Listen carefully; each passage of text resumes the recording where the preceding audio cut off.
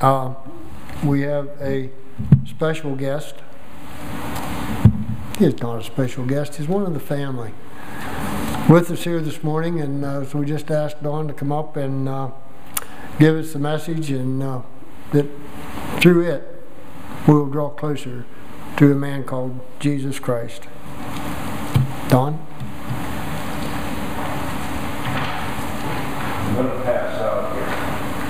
We'll pass out.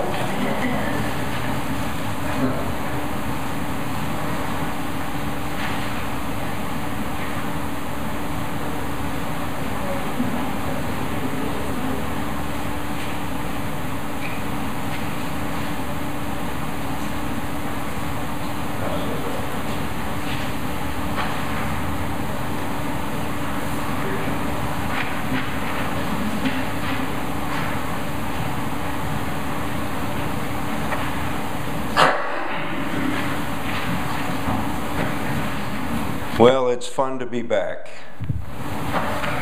It really is. I was going to say to meet old friends, but you're not old. And also to meet Ed and Rhonda, who I'd never met before. Nice to meet you. Thomas, you play very, very, very well. I really enjoy your playing the piano. You play it with enthusiasm. You move those hymns along. They don't drag out. Right? Well done, Thomas. And enjoyed your playing the organ too when I came in. We don't use our organ anymore in Clarion. I miss it. I really do.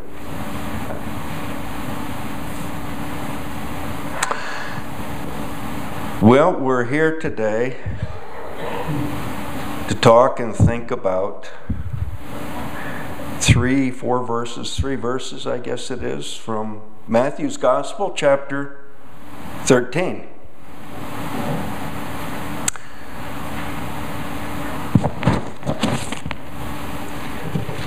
We'll talk about what I just handed out to you in a few minutes.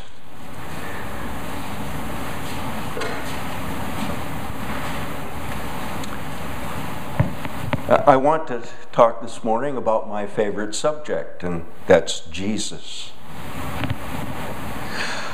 Oh, you live in pretty much the same world I do, full of strife and conflict and evil, full of sin.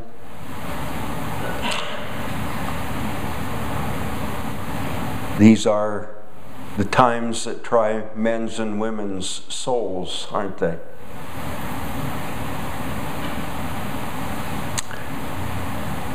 A little background to this passage. Matthew 13, beginning at verse 44. Jesus' public ministry lasted about 3 years. He began in the fall of the year 29. It appears very much as though he was crucified on April the 3rd in the year 33. One day he was on the north shore of the Sea of Galilee, and he was talking, teaching, preaching. Prior to this, Jesus was more direct in how he taught and preached. For example, if you look at the Sermon on the Mount in Matthew chapter 5, Jesus is very direct about what he has to say. Well, this stirred up the Pharisees. They didn't like what he was saying, and actually they began to threaten his life. And so Jesus gradually changed his strategy and began teaching more indirectly by way of parable stories. And so that's what we have to think about here today. I have a question for you. What is the one thing that means more to you than anything else?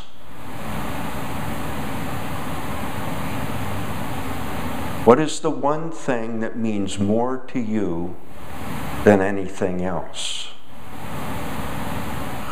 Or maybe it's not a thing, maybe it's a person.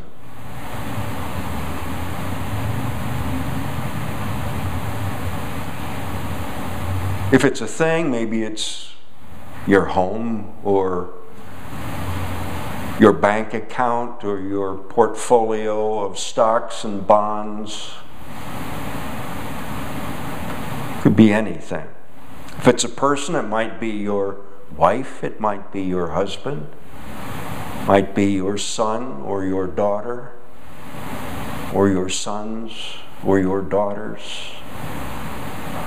Someone, you haven't seen them for a while, and then you meet up with them, and you just can't wait to get your arms around them. Say, oh, I love you.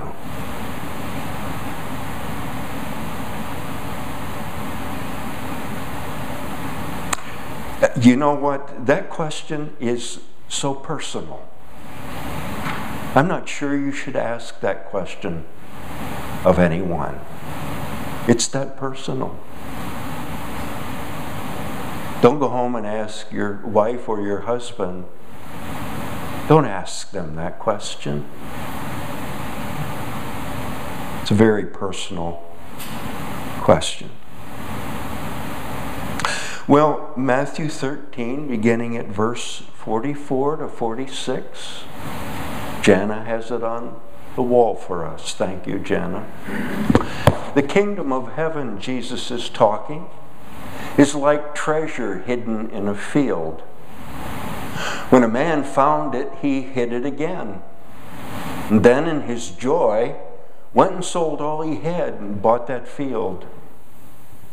Again, the kingdom of heaven is like a merchant looking for fine pearls. When he found one of great value, he went away and sold everything he had and bought it.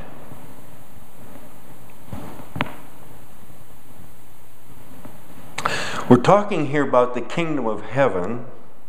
I'll read it from the NIV. The kingdom of heaven is like treasure hidden. Kingdom of heaven. Let's just define that for our purposes for the few moments ahead of us. Let's think of the kingdom of heaven as the family of God. The community of faith. And of course, ultimately, heaven. Heaven which will finally be on earth. Heaven on earth. So there's a now and there is a then to this kingdom of heaven. Let's first of all take a few moments to look at the parable of the hidden treasure. Jesus was talking to Jews on the north shore of the Sea of Galilee when he was delivering this lesson or this sermon. Jews, of course, belonged to the nation of Israel.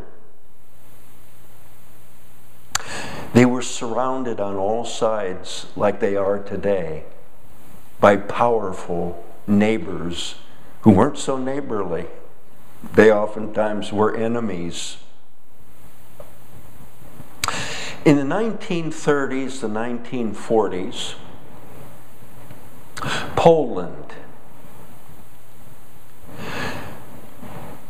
west of Poland was Germany. East of Poland was the Soviet Union. We know it now as Russia. What happened to Poland in the 1930s and 40s? Well, September the 1st, 1939, Germany invaded Poland. And then after Germany went through and destroyed the country, Warsaw was practically leveled to the ground. It was a beautiful city. Rubble when the Germans got done with it. Then the Russians came along and did further damage if further damage was possible. They destroyed, they looted, they raped the women, they killed by the hundreds of thousands. Well, if you'll look at the handout I gave you, I hope you can make it out. There's the Mediterranean Sea, okay, and south of the sea is the country of Egypt. And then a little bit to the northeast of Egypt is Babylon. That would be southern Iraq today. And then northern Iraq was Assyria. And these were powerful empires. Well, you also notice the Arabian desert there. And I have arrows pointing. When Egypt was in conflict with Babylon or Assyria, Egypt moved northward. And Assyria moved southwestward. Babylon moved north and avoiding the Arabian desert because you're not going to travel across a desert. And so we see Israel there, right? Israel gets pounded every time. These mighty armies go up and down through the little country of Israel.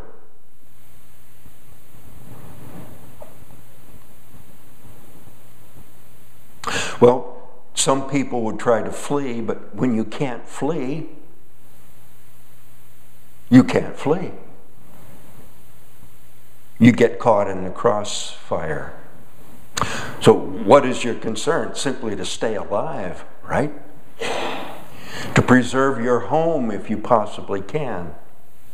And to take care of your valuables. You have money, gold maybe, silver, jewels, jewelry. The precious items that you have that are yours, that are valuable. What are you going to do with your valuables?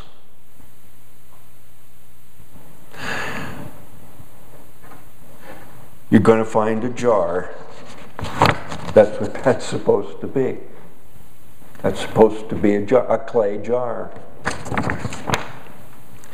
Was in Israel one time. A friend of mine who had more money than I had bought a number of items. A couple jars. They weren't really big. Oh, maybe something like that. I was surprised. I would have thought, well, one of the jars came from the time of David. That jar is now 3,000 years old. I would have thought those jars probably were fairly crude. They were beautiful. Preserved. Miraculously, I suppose. The only thing missing on Ron's jars is the painting. The painting has gone away. But the jar is intact. Beautiful jars they were. So you'd have an earthen jar. And you would take your valuables, your coins, your gold, your silver, your jewels, your jewelry. You would put those treasured items into a jar like this. And you would go out and you would dig a hole in the ground. They didn't have banks, safe deposit boxes, safes. They would bury that in the ground, cover it over so nobody would notice that something was buried there, and wait until the enemies were through fighting one another and went back home. Then they could go out and dig up this jar full of treasure that they were able to preserve in this way. So here's a man, he's a peasant. He's a hired hand. He's hired by the landowner. He's out in the field one day working for the landowner, and lo and behold, he comes across a buried jar full of treasure. He's a peasant. He doesn't have much. So what's he do? Well, he does what you and I would do. He digs it up and he checks it out. And he looks in that jar and he finds gold, silver, coins, jewels, jewelry. And so what does he do? Oh, he puts it back in the ground and he covers it up. And he goes home.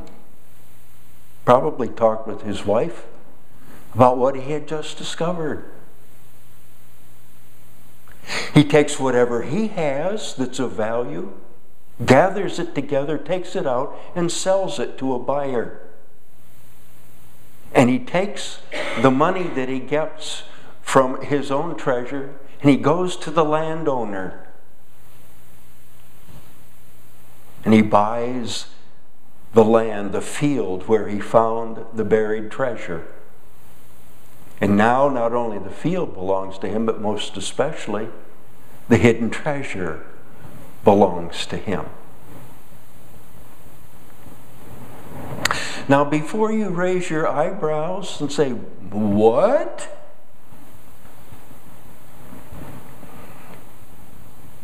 I want to say this, Jesus' emphasis here is not on the ethical behavior of the man. That's not Jesus' emphasis. The peasant's honesty is not the point. Indeed, the peasant's honesty is shown here. What could he have done when he discovered the treasure? Could have lifted it out of the ground, checked it out, and gone home with it, couldn't he? He didn't do that.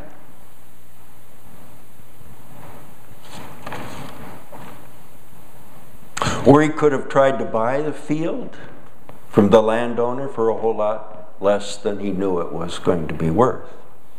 Rabbinic law, you know, the rabbis, the Jewish rabbis, who were the leading teachers of the day. Rabbinic law said this: a day laborer, which is what this man was, could acquire a treasure he might find in the course of his work. That's what this man did. If he were able to stop working and then return and obtain the treasure. That's how the rabbis handled those situations. So this man was following rabbinic law. But Jesus' point is not the ethical behavior of this man. Jesus has two things in mind, I think. The great value of the treasure and the intense desire of this man to obtain it.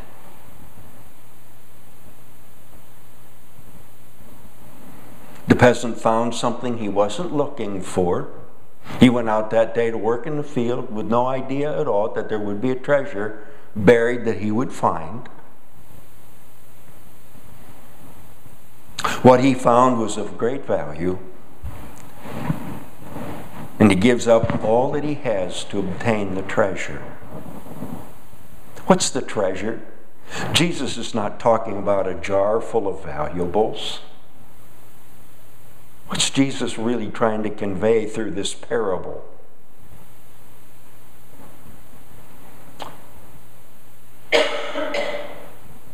The treasure of having one's sins forgiven, belonging to the family of God,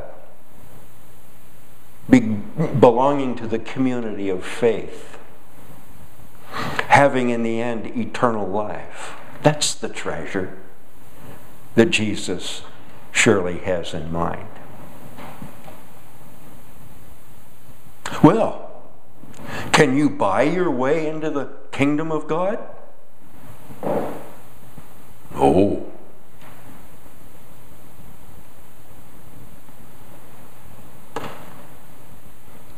Is there a price to be paid to become a part of the family of God?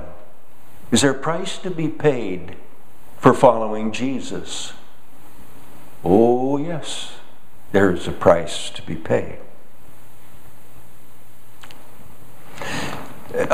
Different times here I've mentioned Dietrich Bonhoeffer, the young Lutheran pastor who lived in Nazi Germany.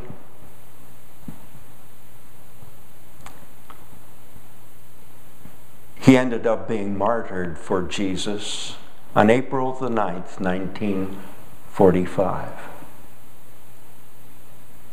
Obviously, before he died, he made this statement. He said, "What cost God much cannot be cheap for us." Did your salvation, my salvation, cost God anything? Cost him his son, didn't it? And Bonhoeffer says, what cost God much can't be cheap for us. Well, what will it cost us? There's a man who lived in England. His name was Isaac Watts. 311 years ago, in 1707, he wrote a hymn. You very well may have sung it over the Easter season. When I survey the wondrous cross on which the Prince of Glory died, love so amazing, so divine. Do you remember the next word? Love so amazing, so divine, demands my soul, my life, my all.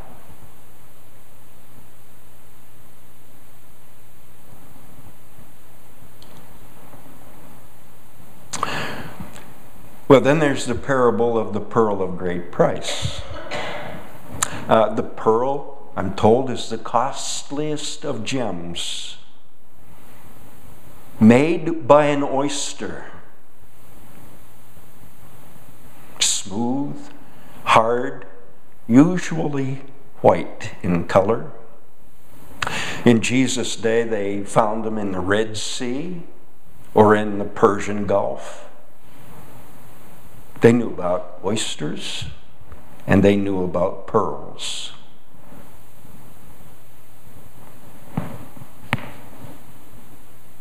They were bought by the wealthy. Women wore them how? Necklaces, right? And bracelets. We still do, don't we? Well, you do. Maybe. Pearls. Beautiful. Well, here in this story we have a pearl merchant. And he has an eye for pearls. And he's always looking for pearls of extra high quality. And one day he comes across a pearl that is very, very valuable. And he does the same thing that the peasant man did.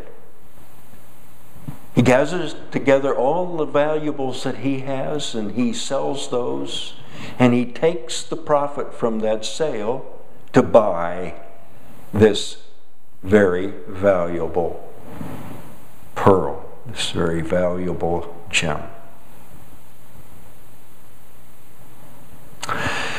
These two stories, the hidden treasure and the pearl,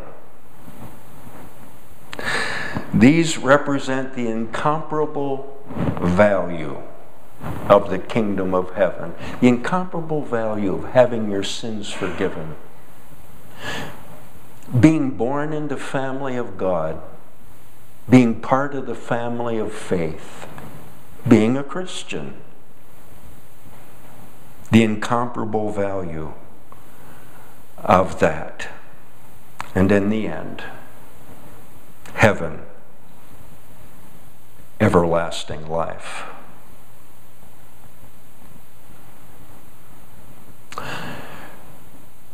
Must you give up everything you have, all your money, your home, your job, your position, your reputation to be saved?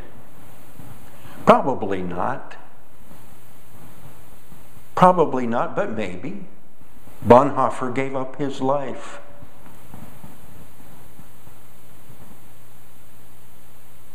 God doesn't seem to require that of all of us, does He?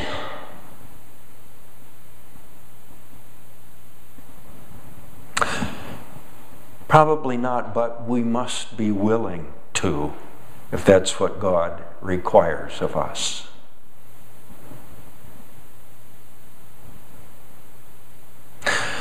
Someone put it this way: saving faith hangs on to no privileges. It clings to no sin, no secret sins. It clings to no treasured possessions, human or otherwise.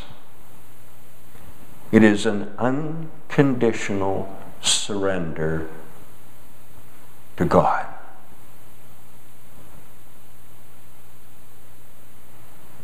It demands my soul, my life, my all. Well, what is the pearl of great price written? And it's this: for God so loved the world that He gave His one and only Son, that whoever believes in Him should not perish, but have everlasting life. That is the pearl of great price written. What is the pearl of great price in person? Jesus. Jesus is the pearl of great price. Christian, your relationship with Jesus is a love relationship. Shortly before Jesus left the earth and ascended into heaven, He had a little conversation with Peter along the shore of Galilee. And how did that conversation go? Simon, son of John, do you love me?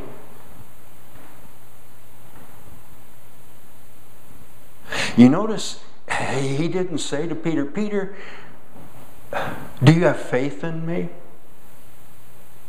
Do you believe in me? Do you trust me? No, it was, do you love me? Well, why? He knew if Peter loved Him, Peter would have faith in Him. Peter would believe in Him. Peter would trust Him.